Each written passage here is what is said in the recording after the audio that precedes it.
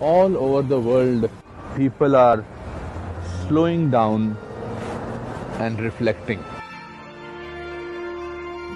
All over the world, people are looking at their neighbors in a new way. All over the world, people are waking up to a new reality.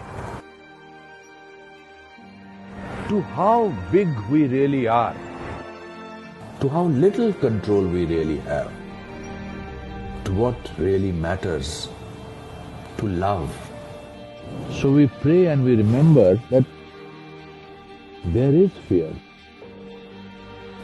But there does not have to be hate.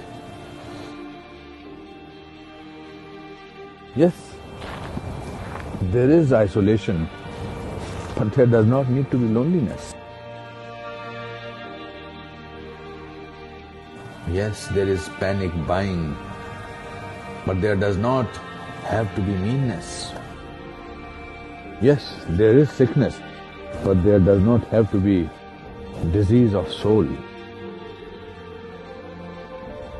Yes, there is even death,